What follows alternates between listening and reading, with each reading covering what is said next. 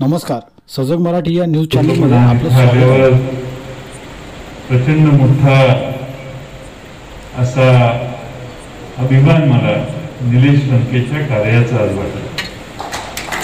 तुम्हा सर्वांना इथं आधार देताना जवळपास 6,800 आपल्यासारखे रुग्ण इथं आले. 5,800 पेक्षा जास्त रुग्ण इथून यशस्वीपणाने परत गेले आणि आज 990 रुग्ण आज या ठिकाणी आपण सगळेजण जोडलेलो आहोत. आपल्या सर्वांची सेवा माणुसकीच्या भावनेतून करण्याचं व्रत त्यांनी स्वीकारलं आणि त्या व्रताशी इमानाने राहण्याचं काम गेले काही दिवस ते करतायत. मी दोनदा फोन करून सांगितलं आज जाऊ नका. म्हणजे नाही साहेब आज जात नाही. मी गाडी प्राजक्त तनपुरेंना आणि फाळके तात्यांना म्हटले हे बाबा आपल्याला आत नेणार, कारण त्यांच्या फोनवर जे बोलले त्यात माझे लक्षात आलं की हे काही खरं बोलत नाही. पण गेले अव्याहतपणाने 14 एप्रिलला डॉक्टर बाबासाहेब आंबेडकरांच्या जयंतीच्या पासून अव्याहतपणाने तुमची सेवा त्यांनी सुरू केली. लोकांचा प्रतिनिधी म्हणून एक नवा आदर्श त्यांनी महाराष्ट्रात उभा केला. आज महाराष्ट्रभर निलेश लंकेंचं नाव घेतलं जातं ते त्यांच्या तुमच्याबद्दलच्या सेवेबद्दल आणि म्हणून आपल्या सर्वांच्यासाठी मगासपासून ज्या व्यवस्था या ठिकाणी निर्माण केल्या, ज्याचं वर्णन या ठिकाणी केलं त्याची पुनरावृत्ती करत नाही. एक चांगली सेवा सामान्य माणसाला उपलब्ध त्यांनी करून दिली. आज एखाद्याला कोरोना झाला कळलं जवळचा पण त्यापासून लांब पडला. त्याची सेवा करणं तर लांबच राहिलं. जवळचा मुलगा मुलगी भाऊ बहीण आई वडील हे सगळेच लांब जाताना दिसतात. आणि मग तुला कोरोना झालाय तू बरा हो, डॉक्टरचं औषध घे, घरात एका खोलीत बस. त्यांची घरं लहान आहे तरी कुठं जायचं हा दुसरा प्रश्न आहे.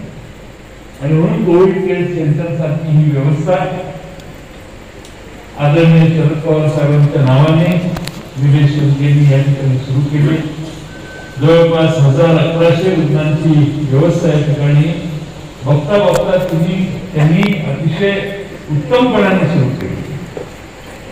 5 ते 7 संध्याकाळी आपल्या सगळ्यांना मनोरंजनाचा कार्यक्रम देखील देऊन दुःख आणि वेदना विसरवून देण्याचं काम देखील त्यांनी केलं. आणि त्यांनी मगाशी आठवणी सांगितल्या, तुम्हा सगळ्यांच्या रात्रंदिवस निलेश लंके फिरतायत.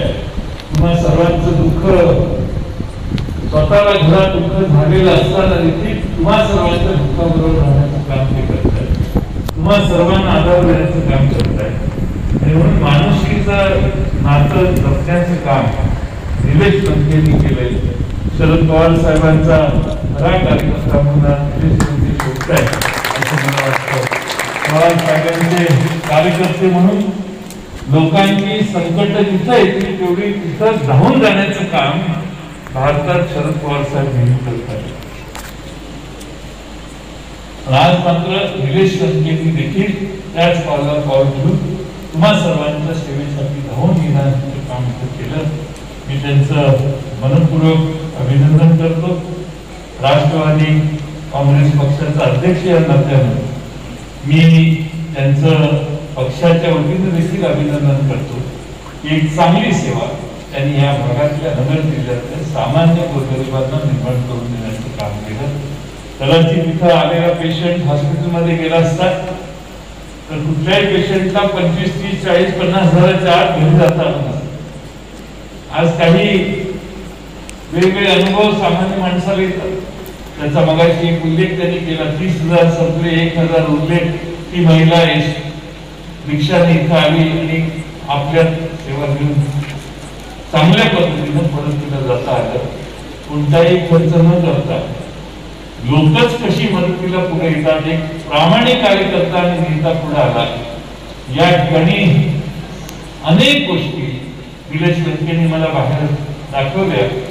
खजुरापासून नारळापर्यंत आणि बिस्किटांच्या पासून ते जेवणाच्या पर्यंत सगळी व्यवस्था निलेश लंकेंनी केली. त्यांच्या माग समाजाचा आशीर्वाद उभा राहिला आणि म्हणून मी निलेश लंकेंचं आमच्या राष्ट्रवादी काँग्रेसच्या या सगळ्या व्यवस्थेत सहभागी असणाऱ्या सगळ्या कार्यकर्त्यांचं आणि विशेषतः आमच्या वैद्यकीय क्षेत्रातल्या आमच्या सगळ्या सहकार्यांचं मनपूर्वक आभार मानतो. त्यांनी तनमनाने या ठिकाणी सेवा केलेली आहे. आमचे प्रांत या ठिकाणी अतिशय उत्साहाने सरकारची जबाबदारी काही अंशी इथं कमी झाली याचाही त्यांनी विशेष उल्लेख या ठिकाणी केला. त्या सर्वांचंच मी मनपूर्वक या ठिकाणी अभिनंदन करतो. कोरोना आता कमी व्हायला लागलाय. चव्हाण साहेबांनी सांगितलेली आकडेवारी पॉझिटिव्हिटी रेट 100 तपासले तर 15 जणांनाच आता या जिल्ह्यात कोरोना आहे असं दिसतंय आणि त्यामुळं हळूहळू हा रेट 10, 8, 9 खाली जाईल. तसं हे कोरोनाचं भूत आपल्याकडं बाहेर जाईल. आता लोक म्हणतात तिसरी लाट येणार, तिसरी लाट येणार आहे. त्यात लोक म्हणतात की त्यात जास्त म्हणून लहान मुलांचा समावेश असेल आणि म्हणून या तिसऱ्या लाटेसाठी देखील आमचं सरकार सुसज्ज होत आहे. तिसऱ्या लाटेसाठी काय काय केलं पाहिजे याचं आत्ताच आराखडे बांधायचं काम सरकारच्या वतीनं मुख्यमंत्र्यांच्या उपमुख्यमंत्र्यांच्या स्तरावर आता चालू आहे. आणि तिसऱ्या लाटेला देखील आपला महाराष्ट्र तयार करायचा असेल तर ऑक्सिजनची जनरेशन करणारी नवी केंद्र उभी करणं, ऑक्सिजन महाराष्ट्राला कमी पडणार नाही याची व्यवस्था करणं, औषधांची व्यवस्था करण्यासाठी जिथून मिळेल तिथून औषधं. आता म्युकरमायकोसिस म्हणून नवीन एक रोग आला. जास्त स्टेरॉइड दिल्यावर लोकांना म्युकरमायकोसिस व्हायला लागले, काळी बुरशी. त्याच्यावरची एकेका माणसाला 40 इंजेक्शन द्यावे लागतात. त्यामुळं एवढ्या मोठ्या प्रमाणात आता औषधांची देखील पुरवठ्याची गरज आहे. पण आपल्या श्री लंके साहेबांनी निलेशने मला दाखवलं 25 लाख रुपयाची औषधं त्यांना लोकांनी मदत म्हणून या ठिकाणी दिली. आपल्याला अनेक रेमडेसिवीरचा देखील वापर जवळपास मला वाटतं या ठिकाणी 370 रुग्णांना केला गेलेला आहे आणि ऑक्सिजनचा पुरवठा घेऊन 1230 लोकांची सेवा ऑक्सिजन देऊन त्यांनी केलेली आहे. म्हणजे हा एक कदाचित महाराष्ट्रातल्या वेगवेगळ्या अशा ज्या संस्था काम करतात त्यात सगळ्यात मोठं काम हे निलेश लंकेंच्या नेतृत्वाखाली झाले. त्यांचं अभिनंदन करतो. एका चांगल्या केंद्राला भेट देण्याची संधी मला मिळाली. एका नाही एकमेव चांगल्या केंद्राला भेट देण्याची संधी मिळाली. तर या सेवा भावच आहे, दुसरा कोणताही भाव नाही. त्या निलेश लंकेंचं आपल्या सर्वांच्या वतीनं पारनेरकरांच्या वतीनं मी मनपूर्वक अभिनंदन करतो. पारनेरला या ठिकाणी पारनेर प्रसिद्ध कशासाठी असायचं, अण्णा हजारेंचं पारनेरचे तसं लोक समजायचे. आता निलेश लंके पारनेरचे असं आता समजतील आणि हे सेवेचं युग निलेश लंके पारनेरकरांना दाखवतील असा विश्वास व्यक्त करतो. काल परवाच माझी त्यांची मीटिंग झाली. पारनेर तालुक्यातील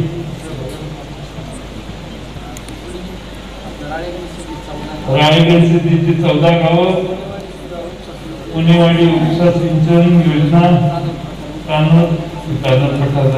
दुसरं सांगायचे मी हो बोलून सांगा जातेगाव अशा योजनांचा हट्ट त्यांनी केलेला आहे.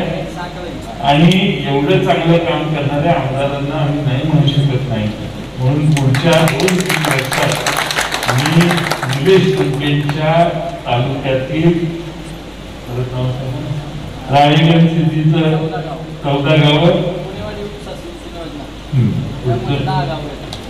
पुणेवाडीची उपसा सिंचन योजना ही काय आहे पाणी उपलब्ध होण्याच्यासाठी आवश्यक त्या कारवाया करून ते शिवडोला आपण दिलेलं आहे. निलेश लंकेंना या भागानं निवडून दिलं. राष्ट्रवादीचा विजय मोठा तुम्ही केला. निलेश लंकेंच्या इलेक्शन झालं प्रवेशाला नाही, प्रवेशापासून